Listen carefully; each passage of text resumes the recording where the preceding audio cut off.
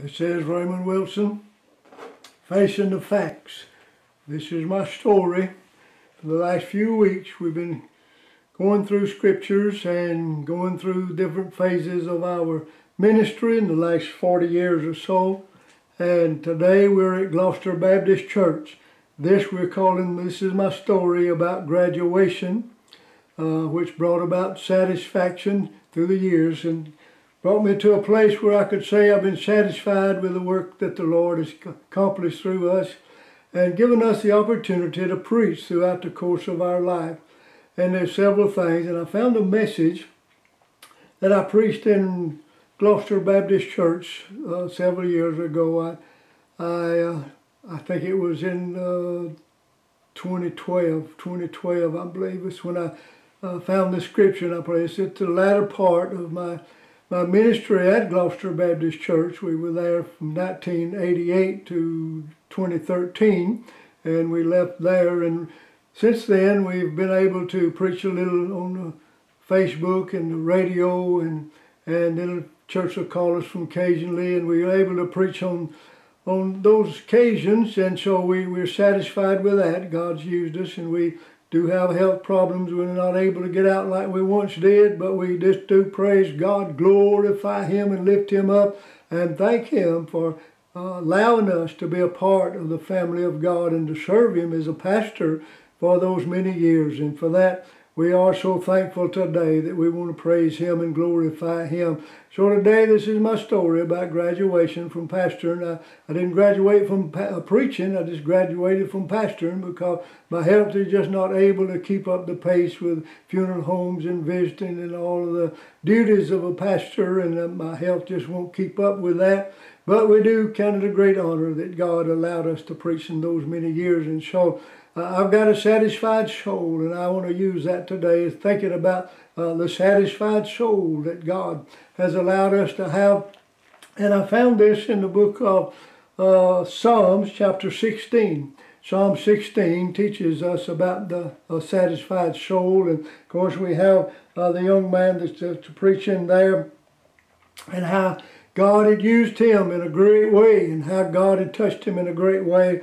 And this is the psalm that he had penned down for us. And so we praise Him today. Thank God for the psalms. We're satisfied with worshiping God and praising God and singing songs to the Lord Jesus Christ. And what a great opportunity it is to be able to serve our Lord.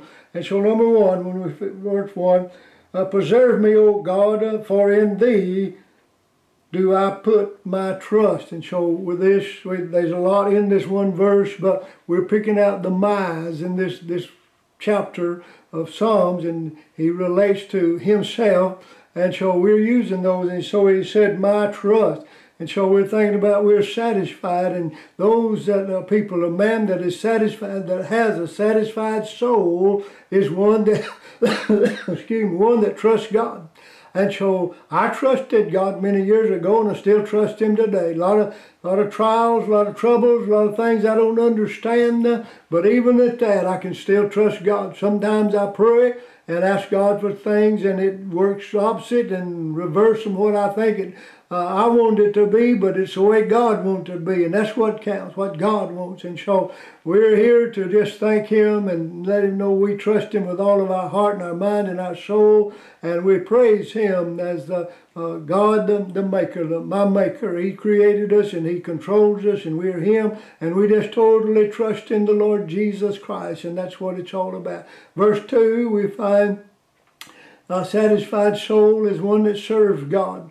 And I want to serve God to the best of my ability all the days of my life. I want to serve God till I have no more breath to serve Him, but I want to serve Him and praise Him. He said in verse 2, O my soul, thou hast said unto the Lord, Jehovah, Thou art my Lord, my goodness extendeth not unto Thee. So my the goodness of the Lord. And so God is one that we serve. And so a satisfied soul is a Christian that serves God. There's no satisfaction like serving God. The world tries to offer many things through peace and satisfaction, but you can't find peace in the world. It's all about God. It's all about serving God. And that's where I found my real peace, a peace that'll pass all understanding, a joy that's unspeakable and full of glory. And so we find that we serve God with a whole heart. We want to serve Him, and we've served Him over the years the best we could with the power of the Holy Ghost of God leading us, guiding us, and directing us. A lot of message as we preached at Sardis Baptist Church. Matter of fact, we stayed there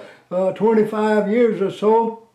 And through that time, there was a lot of hard messages, and there was a lot of rejoicing messages, and there was just always a message for us, whatever it might be. Well, we just took them as they come, and they rejoiced and praised God and glorified God. If it cuts, it cut. We just listen to it and see if we can't overcome what the problem was and glorify the Lord Jesus Christ. So a satisfied soul, not only one that trusts God, but one that serves God, and we want to serve Him. Then at verse 3, a satisfied soul is one that loves God. And we do love Him with all of our heart and our mind and our soul and our strength. And we do count it a great honor that He would love us when we were unlovable, running wild across this land. But yet God loved us enough that He was willing to go to the old rugged cross of Calvary to shed His blood that I might have eternal life. The wages of sin is death, but the gift of God is eternal life. And it was there that God loved us enough that He was willing to present Himself a sacrifice that I might have eternal life. And for that we can rejoice, and we can say, Lord, we love You with all of our heart and our mind and our soul. And we do love God, love the Word of God. Oh, how we love the Word of God, studying the Word of God, meditating on the Word of God, musing on the Word that God has given us. And just like a love letter, a covenant of God. And so we read, excuse me, think about the love of Almighty God and how He loved us. In verse 4, a satisfied soul is one that worships God. And we surely want to worship God and lift Him up. And we had some wonderful services at Gloster Baptist Church. Had a tremendous choir at Gloster Baptist Church, but tremendous piano players and song leaders and musicians that played different instruments while we were there. What a great time of worship and praising God and glorifying the Son of the living God, singing songs that'll lift Him up, songs about the blood, power in the blood, singing about victory in Jesus. And surely we have victory through the Lord Jesus Christ. We love to worship, and we worship. Had some tremendous meetings at Gloster Baptist Church in those many years that we were there. And then in verse 5 and 6 we find a satisfied soul is one that follows God, one that stays with God. Verses 4 and verse 4, their sorrow shall be multiplied, and the hasten, they see, my lips, and that's worship. Verse 5, the Lord is the portion of my inheritance, and my cup, thou maintainest my lot. And so here we find in 5 and 6, those that follow God and how to follow the law of God draws our lot.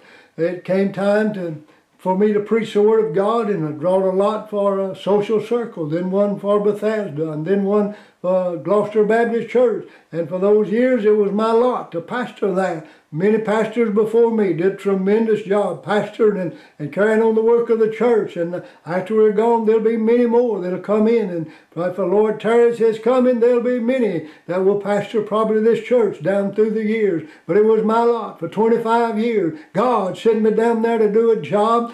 Excuse me. And I did it to the best of my ability with the help of the Holy Spirit of God. A lot of people didn't like it, but that's the way it was with God.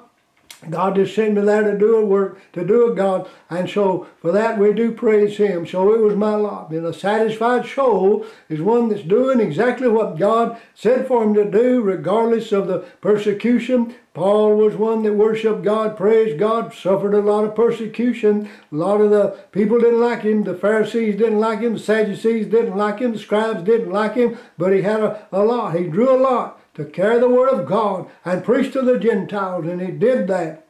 And God blessed him. At the end of his life, he said he fought a good fight and he's finished the course. And he had to fight with religious people, people that claimed to be born again or Christian people or had religion, but they were not. And so you have to fight with those people, but thank God he allows us to make it through. So I made it through. This was my lot to preach at Gloster Baptist Church. And so in verses 7, we find a satisfied soul is one that listens to God.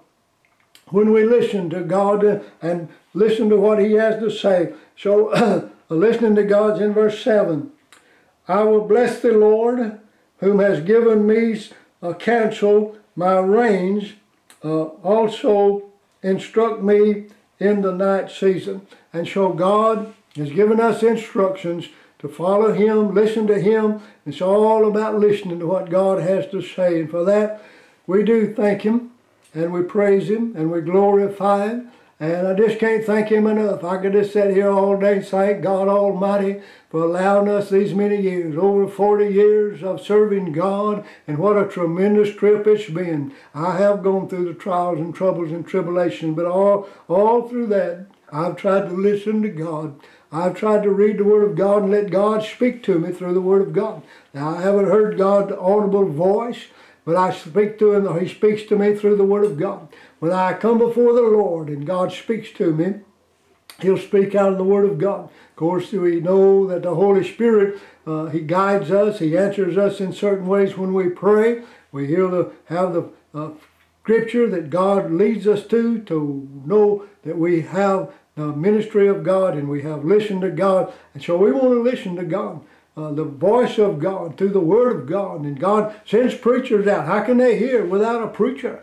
And how can they hear and how can they listen without a preacher standing to preach? The eunuch said, how can I know? Oh, Philip said, understand what thou readest. And he said, how can I, unless some man show me? And God has sent preacher after preacher, pastor after pastor, missionary after missionary to teach people and show them how to be saved and born in the family of God. But the Bible said they would not. And so listening to God. Verse 8, a satisfied soul is one that stays with God. Just staying with God, staying with the Word of God, staying with the things of God, so that we can lift him up and praise him and glorify the Lord Jesus. He talked about his right hand, holding the right hand. We sing the song, I can't even walk without him holding my hand. And surely we want God to hold our hand and lead us. We want to listen to him. We want to walk with him. We want to stay with him. And we want to lift him up. We want to love him. And we want to praise him for all that he's done for us. And so I can't even walk without him holding my hand. God said in the book of Ephesians, we are to walk in love and walk in light and walk circumspectly before this world today. So a satisfied soul is one that stays with God. Just stay with God. Throughout this land, we know that we're living in some rough days, difficult days, days of apostasy. God said there'll be days of apostasy just before he comes back. And so it looks like it won't be long before the Lord will be coming back to catch his children away. So just stay with God. It might look rough. Things might not go your way, but just stay with God. Walk with God and live for God. And then verse 9 and through 11, a satisfied soul is one that looks for God. We're looking for the Lord Jesus Christ to come. And surely one day he'll split that eastern sky. He'll come back and he'll catch us away. I'm longing for that day, either through death or the catching away. Won't be long till I'll be leaving this old world. I'll leave this old world behind. I'll be able to sing that song, goodbye world, goodbye. I'm leaving this old world. As soon as God gets ready for me, I'll be able to leave and I'll be able to worship him. The Bible said when we leave this world, God will give us a glorified body, a sanctified body, a body that has no blemishes and no spots in it, a church that has no spots and wrinkles in it. God will give us a brand new body and we'll bow before God in the throne of glory. God said in the book of Revelation chapter 4 that we stand before God. He said in John chapter 4 verse 1, he said, John looked up and he said he saw a door. The door, Jesus said, I am the door. And we'll walk through that door of glory. And the 24 elders, of course, the Lord will be there seated on the throne of God's glory. Elders will be there. They'll be worshiping God. and the angels will be there. But you and I, when we get there and join those elders, we'll bow before God and we'll sing, worthy, worthy, worthy is the Lamb of God. Why? Because He is worthy. He's worthy because He's the one that went to the cross of Calvary. He's the one that shed the blood. He's the one that put in the tomb. He's the one that arose on that third day. He's the one that ascended back to heaven. He's the one that's now seated there on the right hand of God as the Father, and He gives us the right to come before the throne as our advocate, as our intercessor, and He's the one that's coming back one glorious day to catch the church away, and then He's coming back to rule and reign on the face of this earth. 1,000 years of millennial reign that God says He'll set up here on this earth. I have the blessed hope. I'm looking for the Lord of Jesus Christ. And so He says, one that searches a satisfied soul is one that looks for the Lord Jesus Christ. Matter of fact, there's a crown for those that are looking for the Lord Jesus Christ, looking for the return of the Lord. God said He'll put a crown, star on our crown, and we'll bow down before God. We'll take those crowns and we'll worship Him and praise Him while the angels are crying out, holy, holy, holy, and we're singing, worthy, worthy, worthy. I trust that you're satisfied in your soul, that you know without a doubt you've been saved and born in the family of God. If not, find you a place today. Call on the name of the Lord Jesus Christ. He loves you. We love you.